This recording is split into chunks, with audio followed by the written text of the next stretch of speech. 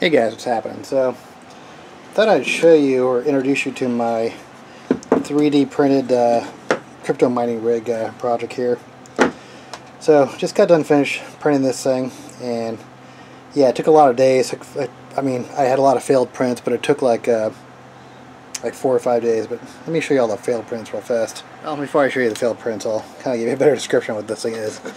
So, it's a mining rig frame for an ATX motherboard and power supply mount. So it's going to be a modular mining frame.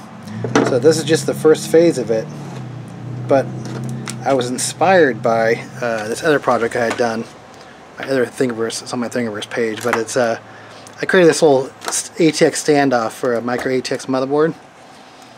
So right now I only have Micro ATX, but I'm designing an extension that you could actually have for a full-size motherboard. But let me show you this real fast. So I bought this on eBay for 20 bucks. It's an older, it was 20 bucks. It came with a motherboard, obviously Micro ATX, and even though I actually have the extra holes for like a full size, like the motherboard over here, ATX motherboard, this one it actually doesn't have the back holes, so that's why you see the extra holes here. But if you had a full size Micro ATX board, you could out there and there. But yeah, one of the things I wanted to do was I wanted to have the power supply underneath the motherboard, and that's what the slot here is. I'll show you that in a second. I'll get the power supply in there, we'll get it mounted, and then I created these holes around it, all this right here. It's going to mount the side mounts I bring up and hold the actual GPUs. So my thought with the Micro ATX version, I already have all the parts designed, just kind of print them out, but it was going to be a 4 GPU, so you could actually hook 4 GPUs up to this thing, and so it'd be like a small, very compact little mining rig set up here. But yeah, this thing was definitely took days. I had a couple failed prints. I designed this to actually be able to print without supports, so I wanted to have a cleaner look without supports, and I have this cut out for to save material and airflow. So, but if you wanted to put some like pads on here, I put 4mm holes on the outside there. But like I was saying, I had a lot of failed prints. So yeah, I mean, I had a layer shift. So you got to make sure your printer's in good working order before you start this, because it looks like it took about a quarter of a roll. This is actually done in inland PLA plus. Put a link where you can get the PLA if you want to mess with it. But yeah, like I said, halfway through the project, I burn out a thermistor, which I couldn't find anywhere. But yeah, I shredded a thermistor on my printer. So yeah, I'd probably, I mean, this took me about a week because I had so many failed prints. So stoked to get it done, but we'll get it going. Let me put the power supply in there. So right now I have a 700 watt power supply that I'm going to put in there, and then I designed it for 2 screws here in the back, and this should go over here actually like this. So this actually one doesn't have the fan, but a lot of the power supplies actually have fans over here, and that's why it's notched down here like that. So that's going to go down there like that. 2 screws. I gotta get it down further. There we go.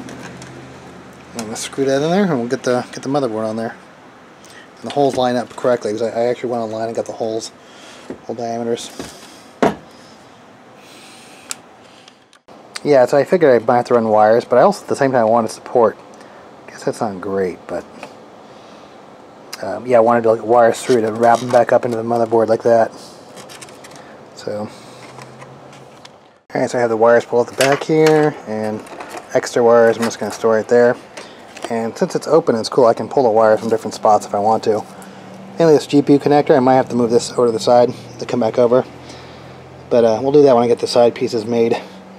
I'm actually going to be designing all different kinds of things. Like I'm going to have an SSD mount, 2.5 inch SSD mount, and make a power switch for this. I already created one already, that thing up there.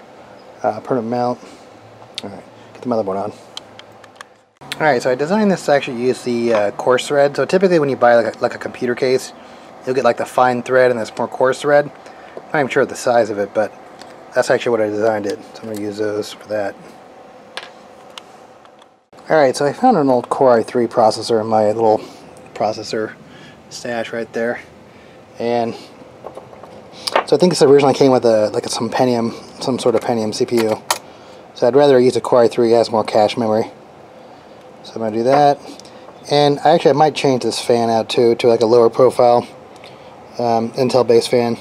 Because this actually one kind of sticks up pretty far. And the whole idea of this thing is to make it compact. So that way, make sure the keys are the right way.